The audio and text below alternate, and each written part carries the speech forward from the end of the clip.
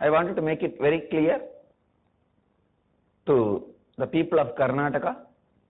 I love Karnataka and I love people of Karnataka.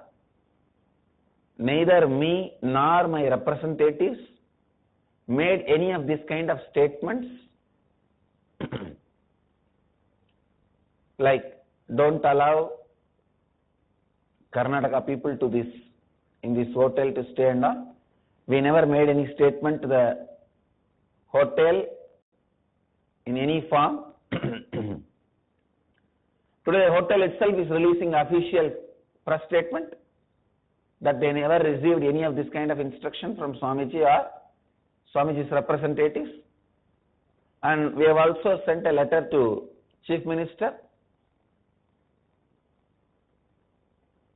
to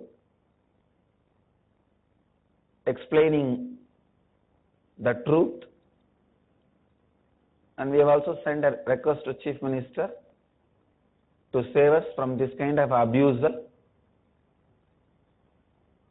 So we made it very clear, we don't have any barriers based on religion, language, nothing. We are open to all human beings. We are open to everyone.